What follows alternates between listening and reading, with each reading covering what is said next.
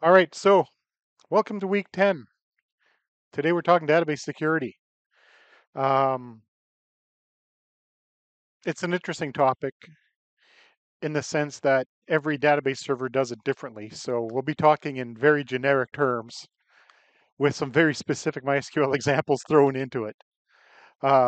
There's some things that are the same across the board, but for the most part, the implementation is quite different from server to server, as in not just how you do things, but what you can do. Um, so we're going to talk about database security and some of the guidelines, how to make things secure.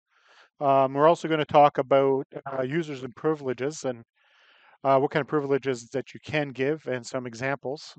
And in this case, the examples are going to be MySQL specific. All right.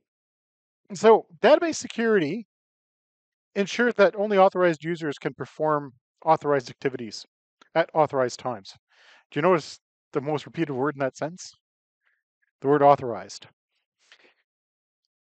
So basically put, the whole point of database security is making sure that people are only allowed to do what they're allowed to do when they're allowed to do it to the things they're allowed to do it to.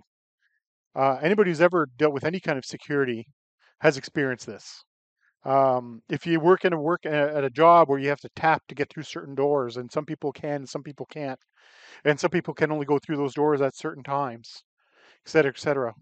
Um, you've experienced authorization issues.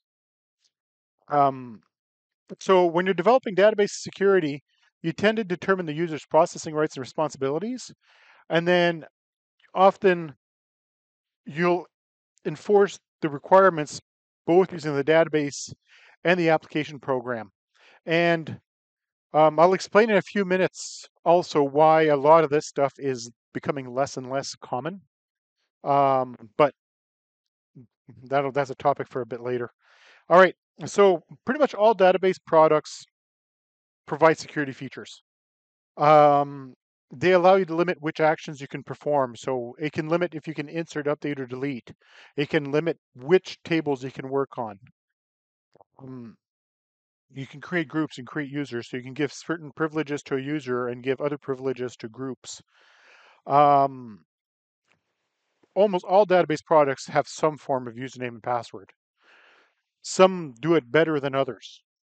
I can guarantee MySQL does not do it well.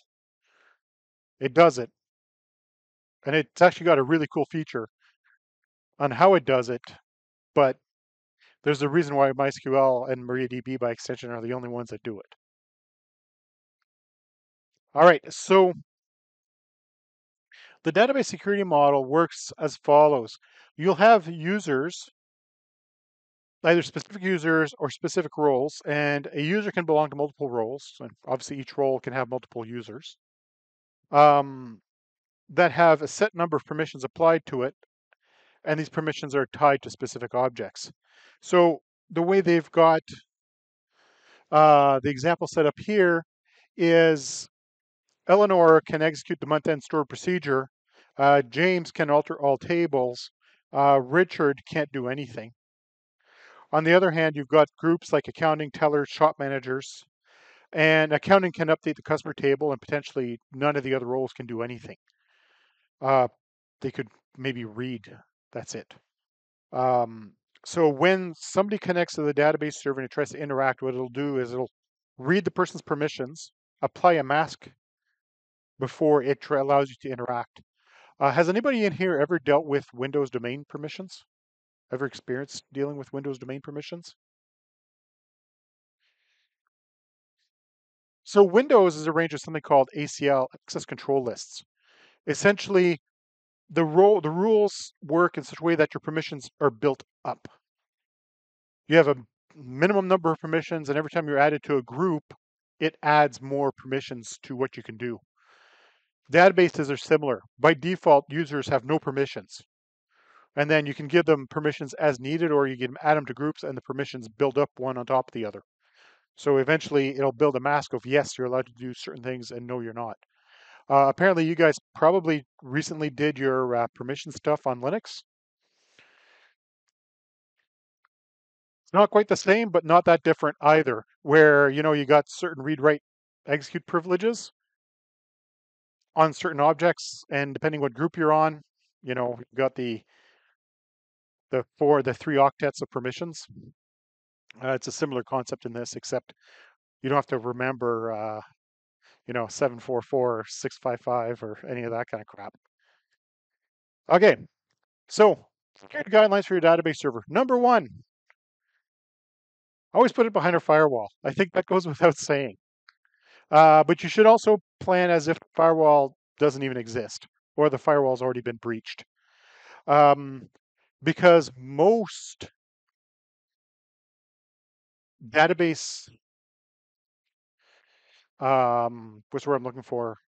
Breaches, let's go with that, is usually done from the inside of the network, not from the outside. I mean, there's the odd case where somebody's stupid and they let their database be connected to the world and it's not properly secured and people get in that way. But most of the time, most breaches happen from the inside. Whether it's social engineering where, you got some person's password and, you convince them to let you connect and then you connected, and it could be a bunch of different things. You want to keep your OS up to date and keep your database as up to date as possible. Sometimes keeping your database up to date can be tricky because minor version updates are usually safe. Sometimes you got major version updates where things stop working. Um, I can testify to. The database server we're using at work, um, automatic casting between integers and strings in one version. They released version 8, and that stopped working, and a bunch of our code exploded when we did the upgrade. We didn't realize that was a issue because we read release notes and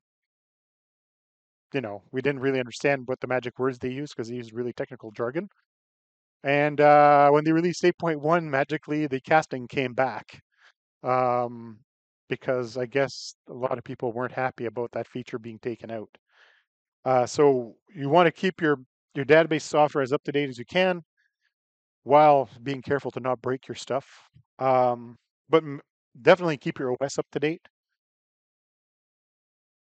The next step is you want to use the fewest network protocols possible. So some database servers will allow you to connect multiple ways. Microsoft SQL Server is notorious for this.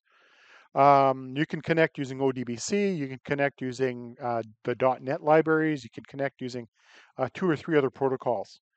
And the thing is yet you want to have as few open ports as possible on your server. That just goes for any kind of service, not just database, right? If you got a web server and it's not supposed to do anything else, you shouldn't have, every port open, probably just port 80 and port 440. Maybe port 22 if you need to SSH. But even that, you don't want to keep open if you don't have to.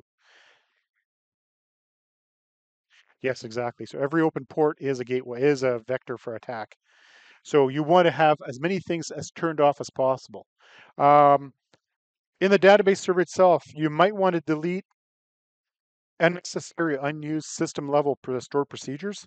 That one you have to be really careful because you might delete something that the database server actually needs.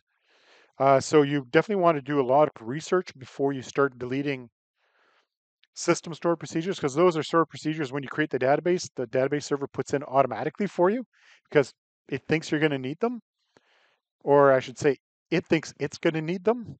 But like anything else, if you have unneeded code running, there's always a risk that somebody finds an exploit and manages to run it. Disable guest login, disable default logins. That is, usually a good idea. And unless absolutely required, never allow all users to log on to the database interactively. And I'm going to add a postfix on that one. It's never required. You will have 1 or 2 users that need to be able to connect to the database interactively. In other words, they connect and can run SQL commands. 1 or 2 users at most. There should be never anybody else except for very specific users that can connect to, especially production. Maybe on the development environment or staging environment, you can have multiple users that need to test and stuff. But once it's production, you should only ever have 1 or 2 users. You also want to protect the computer that runs the database. You should never allow someone to actually sit at that keyboard. If it's on a computer that can be sat at a keyboard, it should be behind a locked door. That's, goes without saying. It's a server room. Not everybody should be able to get into the server room. Um, and if anybody's accessing that room, honestly, it should be recorded in a log of some sort. It should be like behind a tap, or so we know who tapped in. Um, Maybe have a security camera. And it sounds like, I'm being a little pedantic about it. However, the number of breaches that have happened because of stupid things where people left a door open, people could use the computer, connect to it, that kind of thing. Yeah. Assume the worst. I mean, I can give an example of assuming the worst. Company I work at years and years and years and years ago. So this would have been 19 years ago, roughly. We were still at the point where we trusted our employees. And the server room door was often left open because it got really hot in there and it wasn't a proper server room. We were just leasing office space from some company and they didn't want us to put in proper air conditioning in the server room because they didn't want us to do that. And we had a fella who decided he wanted to know what people were emailing about. So he waited till nobody was paying attention. He walked to the server room and put forwarding rules on certain people's email accounts so that they were forwarding to his email. How did we find it? One day we were restoring from a backup. We noticed that he had copies of all the partners' emails in his mailbox. Like, at least if you're going to do something stupid like that, forward it to an external mailbox, not to the one on the network. But, I guess he thought maybe if it's not leaving the building, nobody will notice, right? Yeah, the server room door was definitely locked after that. And I think three of us in the building actually had keys to get into the server room. Um, again, because they wouldn't let us put taps on the doors because they didn't want us drilling holes in the walls. Landlords. So that's a security guideline. So never allow someone to sit at the computer. Like, for example, in Amazon, when you have a database in their cloud services, the computers that run that service, people can't log into them. Like, they literally mount them in a rack.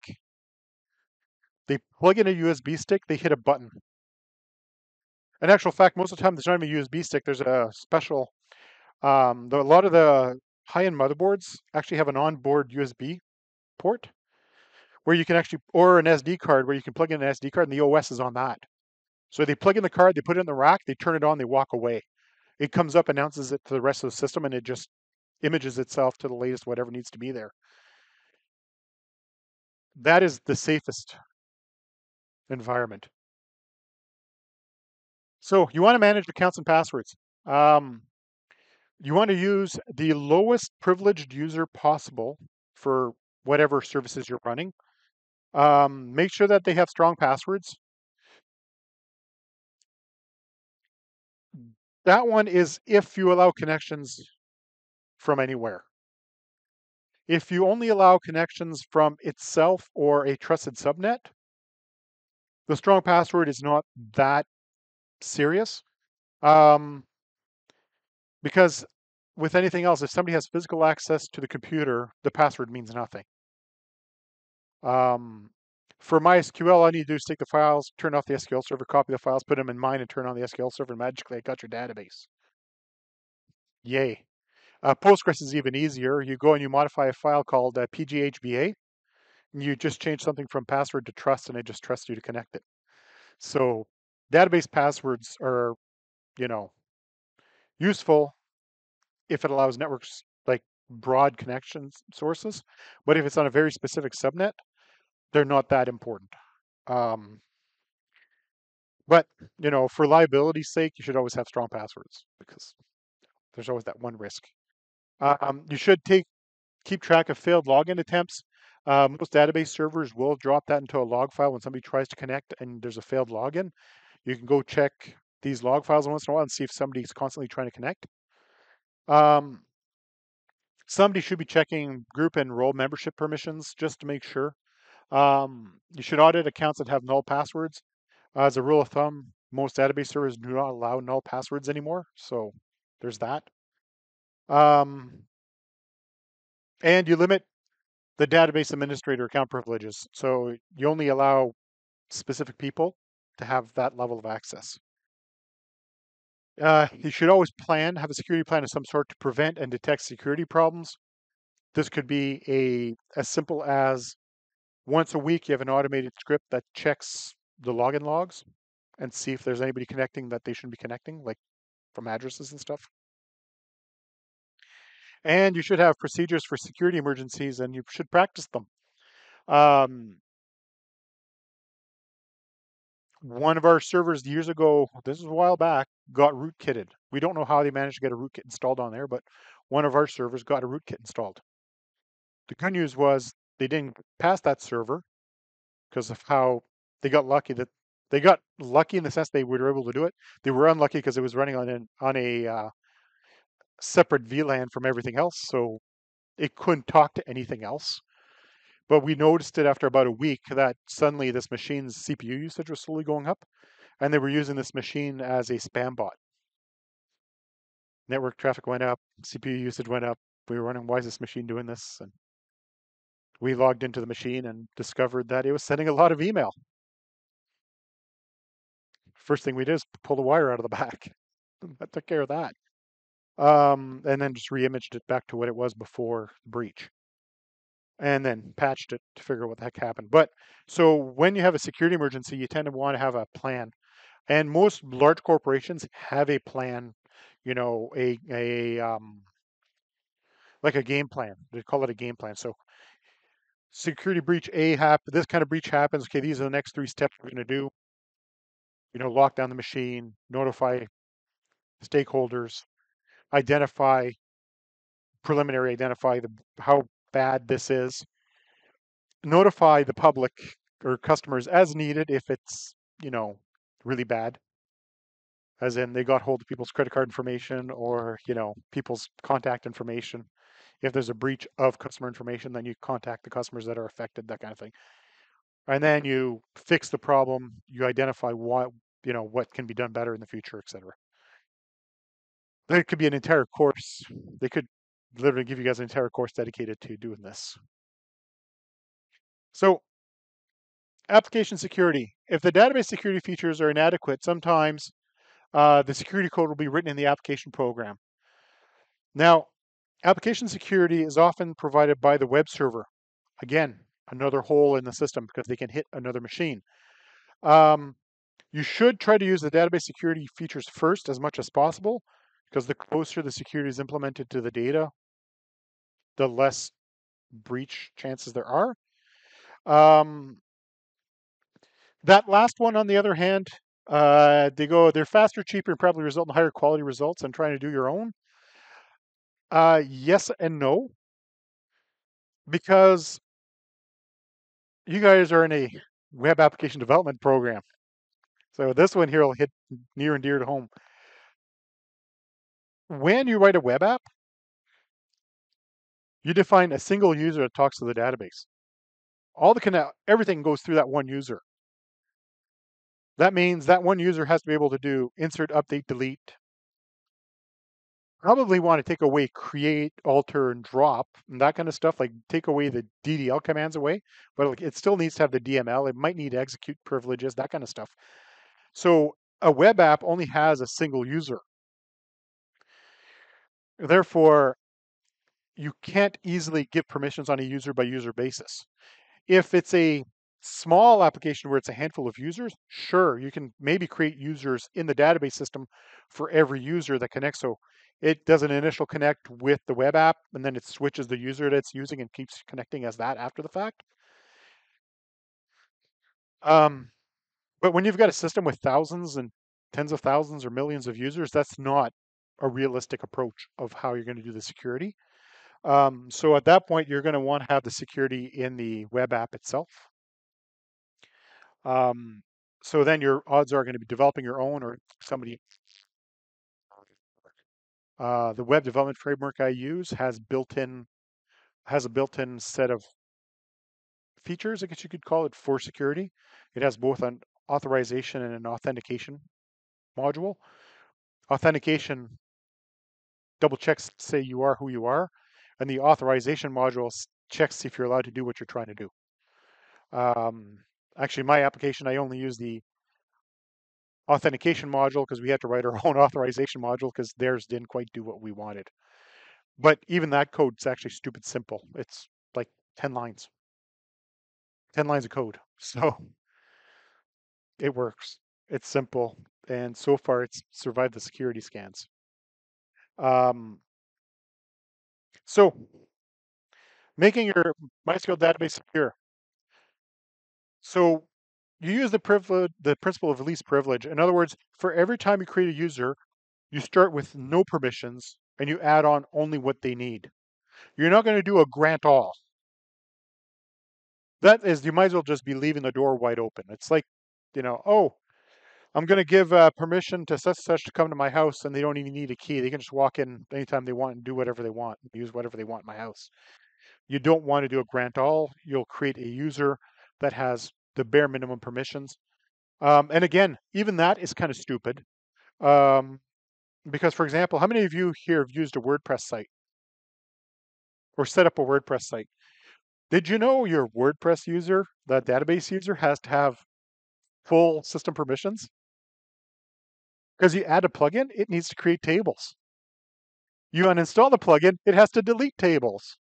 It uses only a single database user for your entire install. So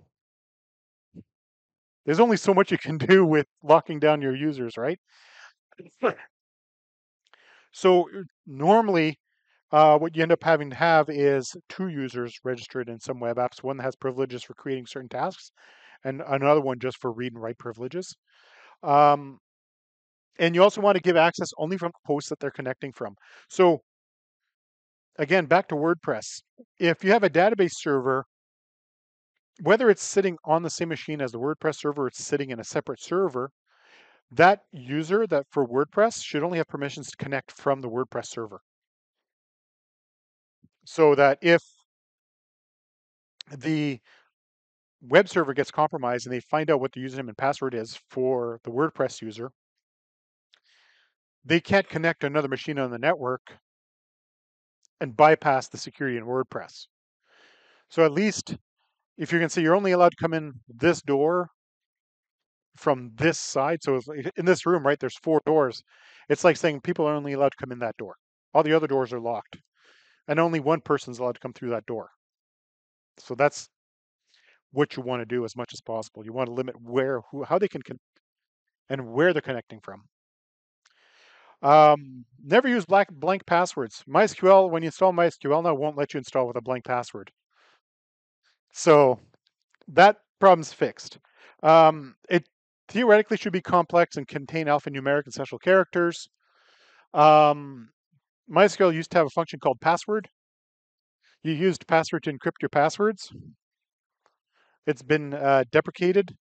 They've got some other thing now built in. Um, there's SHA2, but even that, I think that's been deprecated now. Most passwords are SHA256, and they're salted. So for how many of you know what SHA1, SH2, SHA2, and SHA256 is? Does anybody in here know what those are? Or MD5 even?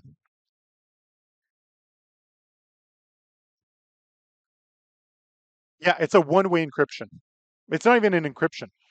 It's a hash, as he said. So it's a fingerprint. So when you store passwords in a database, and MySQL does the same thing, Postgres does the same thing, Microsoft has, no, not Microsoft, Oracle does the same thing. Microsoft SQL Server is a different beast altogether. What it does is when you create a user, it stores the user's password. What it'll do is it takes the password, it adds something called a salt to it. So there's a known value to the server, and it basically takes that value and adds it to every password.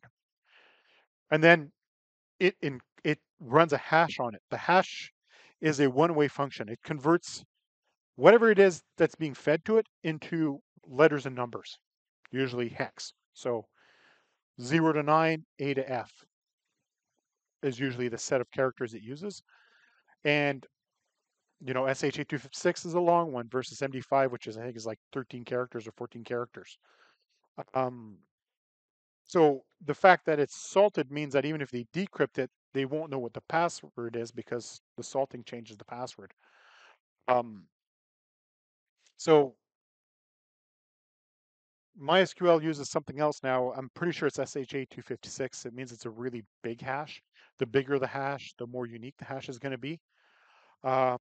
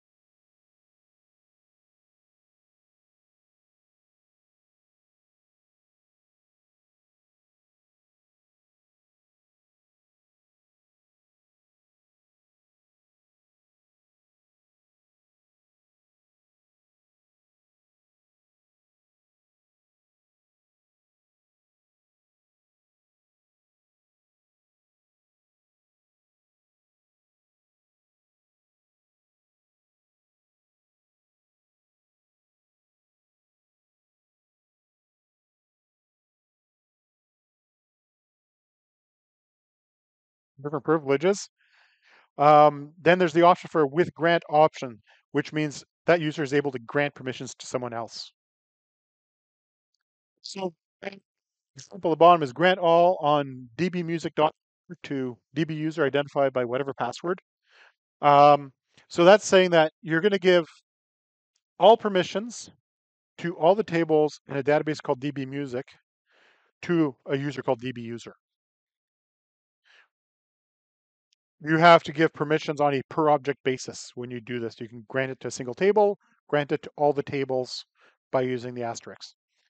Column-based security is cool because you can go grant select on everything, but then you can turn around with grant uh, update and insert on specific columns so that when some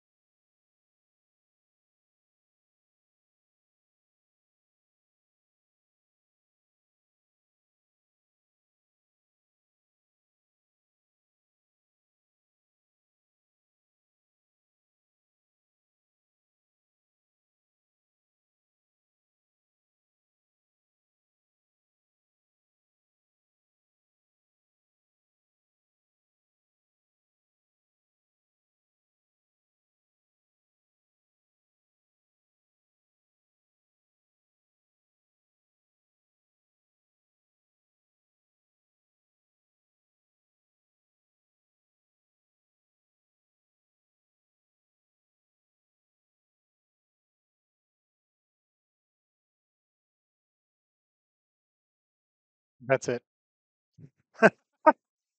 Um, the other one, I know one of the steps tells you to create a new connection with the new user. So you're going to create a user. I say I'm preemptively answering questions that I'm going to have in lab. These ones I know I've had over the years. So it'll say create a user. So you'll use whatever tools, right, to create the users. It'll tell you to create a new connection. So you'll go add a connection, and in here you'll just change whatever user to whatever the lab tells you it's supposed to be. Like I think it's like Algonquin user 7 or something stupid like that. You're going to put that in there.